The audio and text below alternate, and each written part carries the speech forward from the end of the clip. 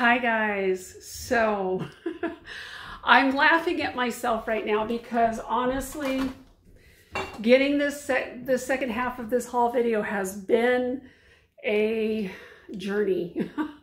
I started last night. I tried 3 times. I gave up because the camera kept shutting down on me. I'd get like halfway through and it would just say, "You're done, you can't do any more." And then I tried several times today. So this attempt is actually number 8. And I was not going to give up on y'all. Just wasn't going to happen. I was going to get this video made if it killed me, and it almost did. So that being said, I'm going to adjust you just a tiny bit. That being said, now I am going to get this haul video done.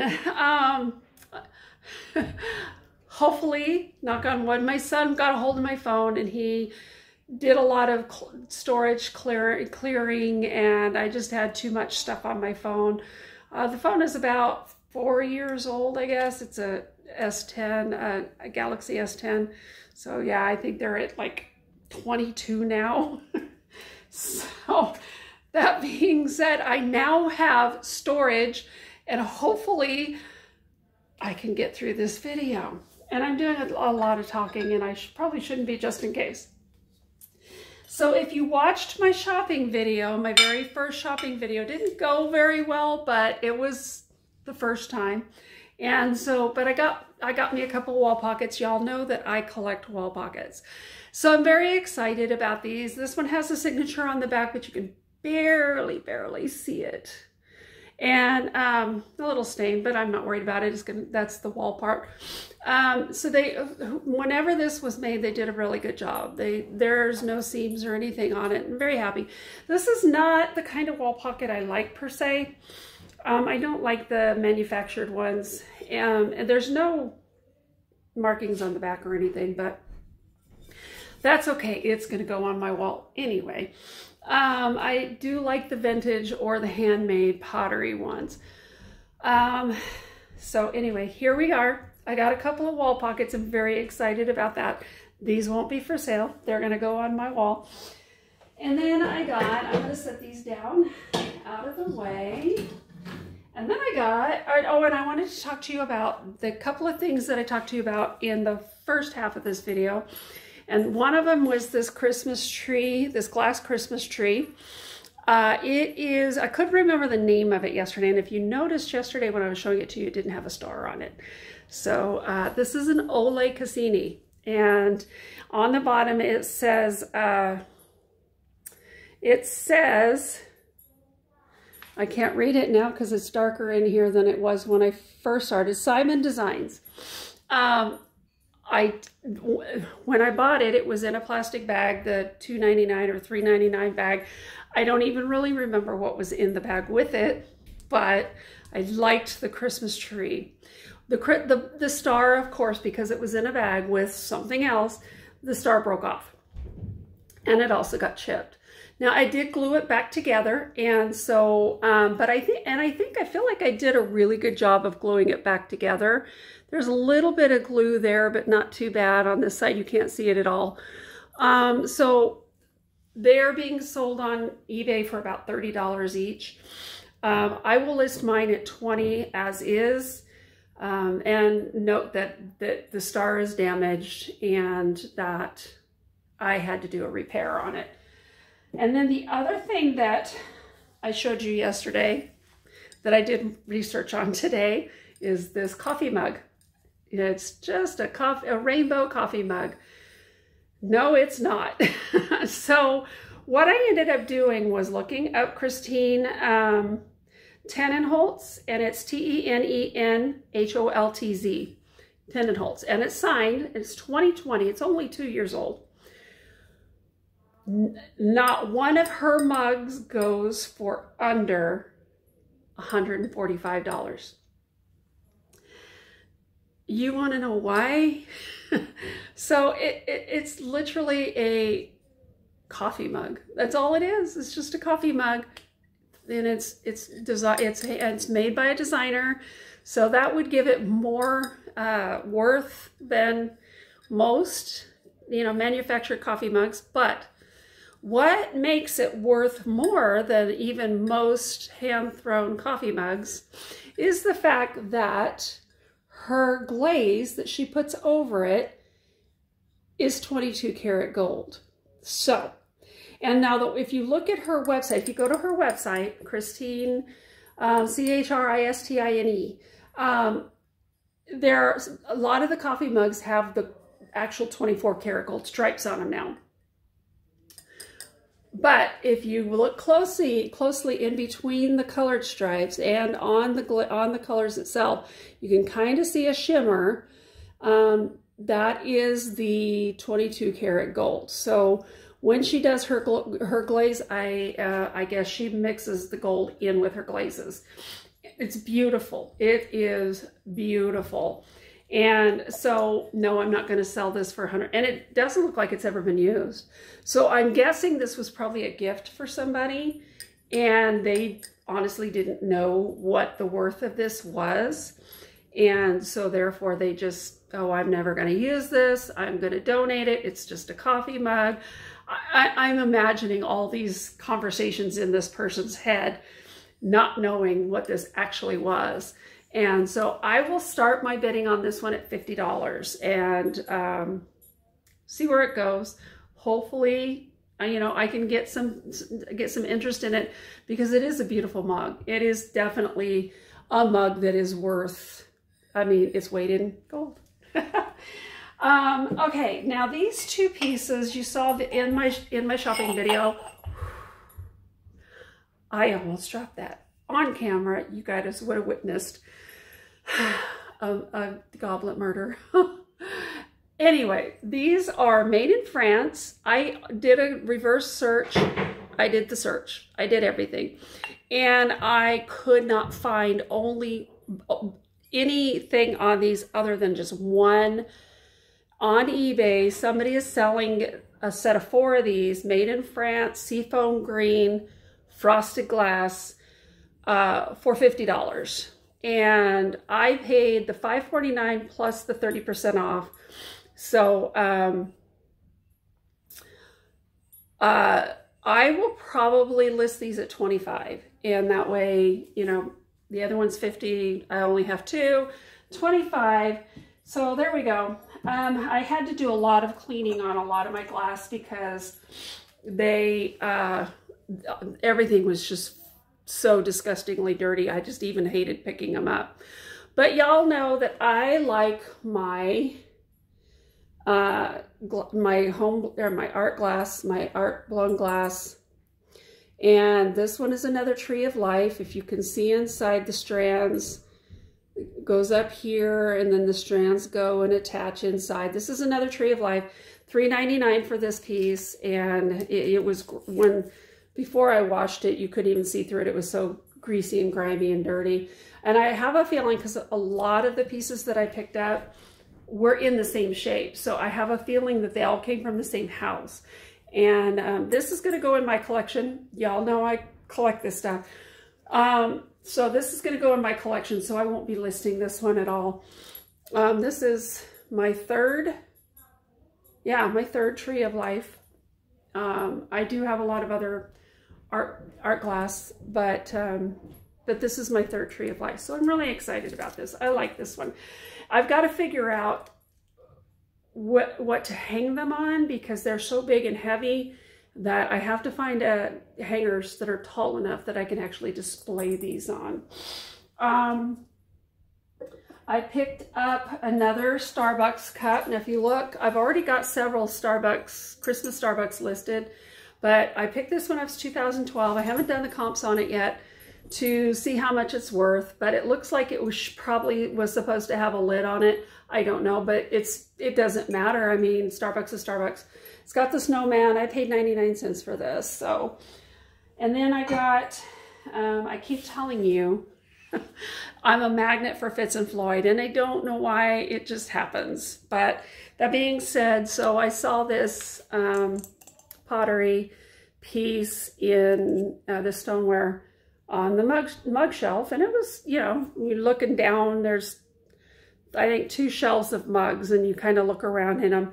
And I just saw, you know, stoneware. Oh, that looks pretty. Let me pick it up and look at it. Yes. I didn't even know Fitz & Floyd did stoneware. But that being said, $1.99. Then I started looking at it closer, turned it around, and look at that. He's got a face on him and arms. I had no idea Fitz & Floyd did this, but that's okay. So what I'm going to do is research this before I list it. I am definitely a magnet for Fitz & Floyd. Flinch. I don't know if any of you have ever heard of this card game, but this card game is 1913 was when this one was produced. The original copyright on it was 1902 by an A.J. Patterson, and then in 1903, Flinch Card Company took it over, and it's all in there. Now these are the instructions, but they're over 100 years old. The paper is starting to disintegrate, and some of the pieces, it was literally just one piece of paper that unfolds, and there's sections of it missing, and I don't like to mess with it because it is so fragile. Now on the inside of this box, the woman who owned it, which I'm guessing there were Flinch parties, and she carried this with her to these parties. It's got her name on it, and then it's got 1927, I believe, written on the inside of this box. Now the cards are different than most cards that the cards that we know now.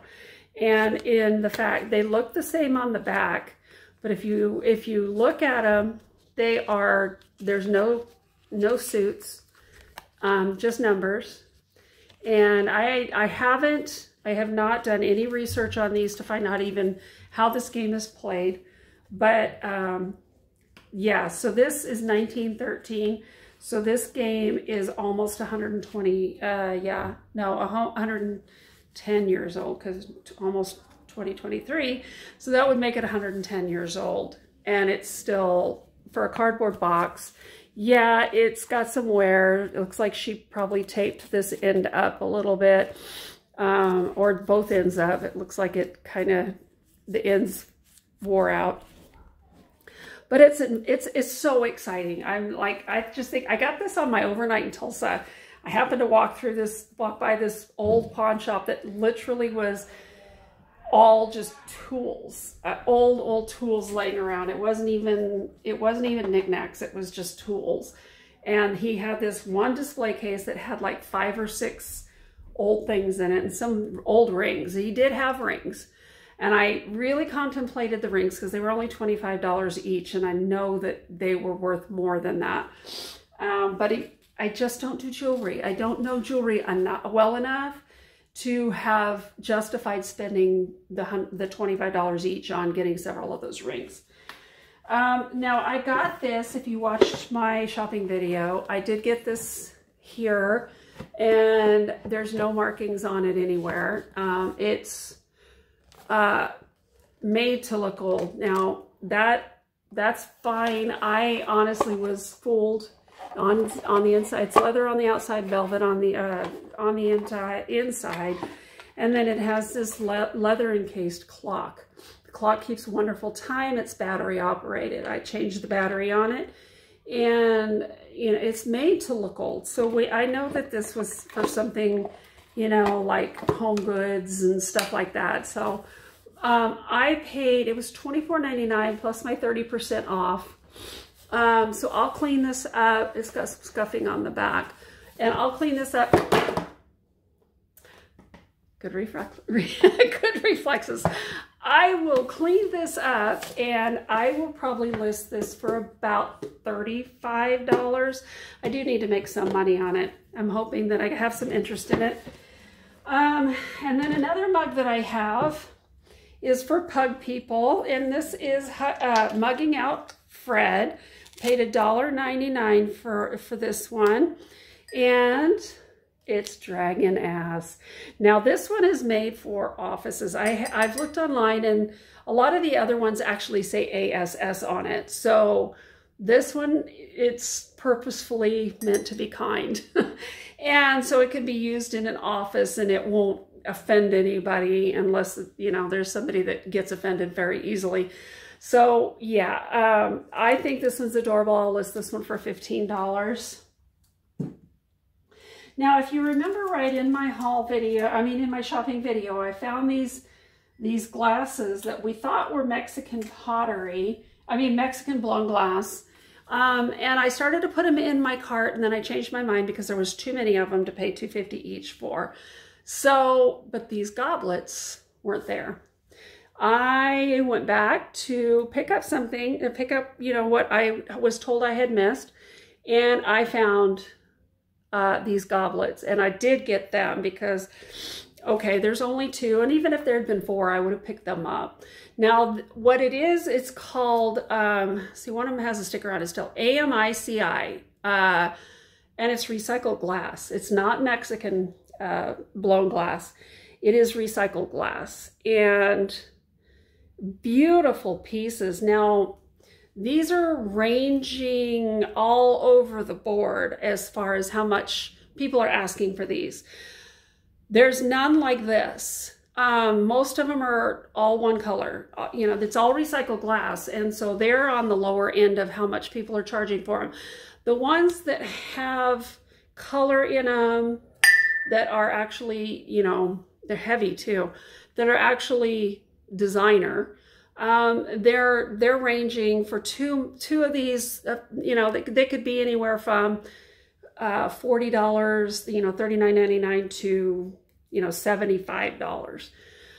None of them like this. There was nothing that looked like this. And so I still have to research a little bit more, but I will probably start my bid on these at $40. And they are gorgeous. They are so pretty, very solid recycled glass. This one still has the sticker on it. And I did clean them up, but now that they're dry, I can see I missed a lot of spots that I need to.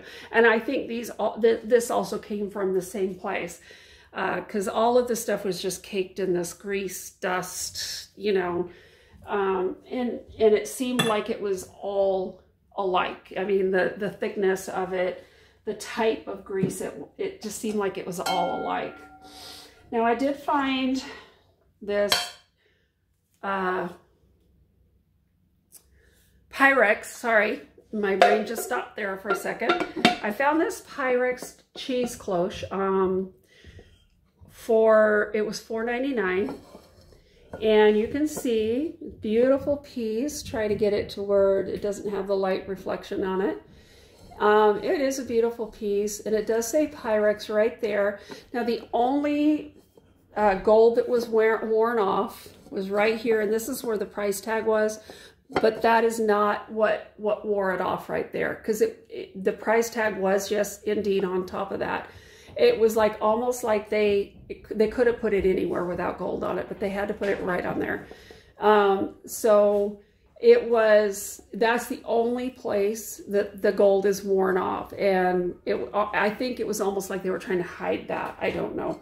But anyway, so this I'll probably list for about $20 and see where it goes from there. But it's very, very pretty. Now, it kind of took me back to my childhood, because my mother and father had huge parties like once a month. Like there'd be anywhere from 30 to 50 people at these parties in our little itty bitty house. We had a tiny house.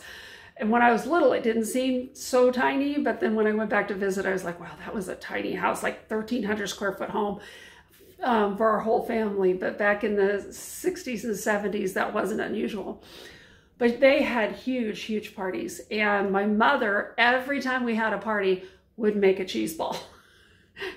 She didn't have a cheese cloche. I wish she did, but she was a Tupperware lady. Tupperware lady. And so we had everything Tupperware. Everything Tupperware. I remember her Tupperware parties too. There was always a lot of alcohol involved. So she made big sales because there was always a lot of alcohol involved. Let me see what else. Oh, this beautiful turkey. I believe it's a hobbyist piece. It does have a signature on the bottom. It's kind of like but it's an awesome piece. This thing is heavy, very beautiful. On the inside is glazed also, so before they glazed the exterior of it, they glazed the interior of it. Just a beautiful, beautiful turkey. And you put your floral arrangement here. It's going to make a beautiful floral arrangement for a Thanksgiving table. So this is one of those things that if this one doesn't sell, then I won't be too disappointed to keep it and buy a centerpiece, a small bouquet of flowers, and put in there, because I just love this turkey.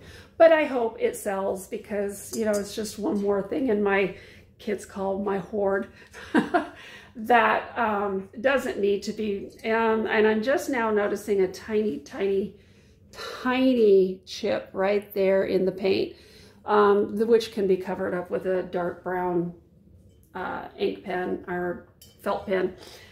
So I will probably actually even do that before I take photos of him. And then I got this at Brown Elephant. Now I paid $6.99 for this,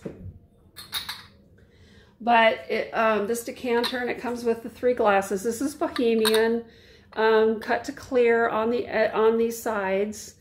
Beautiful little glasses. I wish there was 4, but unfortunately there's not. There's nothing wrong. The gold is all impeccable. It's you know, nothing's wrong with the gold on it. Beautiful, beautiful piece. It does need to be cleaned up, but yeah, so this is a Bohemian piece, and I cannot find a match for this particular decanter anywhere. I've done so many Google reverse searches, Google or eBay. I do get Bohemian decanters that keep popping up, and I knew it was Bohemian because of the cut to clear on here. But just this particular decanter or the cups just are not coming up, and I don't know why. But that being said, I will probably start my bidding on this one at $35. All right, guys, I do believe that I have gotten through this entire video without my camera shutting down. And honestly, this is so frustrating because, like I said, this is the 8th time I filmed this, and I was like, okay, my daughter was like, just give up. And I said, no, my people need to see this. I told them I'd have a part 2. Here's my part 2. And she just rolled her eyes and walked away. I will be listing this in my Christmas. This is the Mickey Mouse wine stopper. I don't know if I've shown this to you in one of my previous videos, but I think I paid like $2.99 for this. And so this will be listed in my Christmas. Now that I finally got my videos done, I can start taking pictures, finish taking pictures of my Christmas. I haven't been listing a lot of my Christmas because I'm having a hard time finding matches on everything. And then I just get like, right now I couldn't focus, just too much going on. So yes, I'm gonna sit down and I'm gonna start concentrating on getting everything, the rest of my Christmas photos taken. I go to my storage unit and I look around to see if I've missed anything Christmas. And I think I have it all, but if I miss something, I'll list it next year. Anyway, you guys, it's been fun. It's been frustrating. It's been amazing. And I'm so glad I finally was able to get this video done.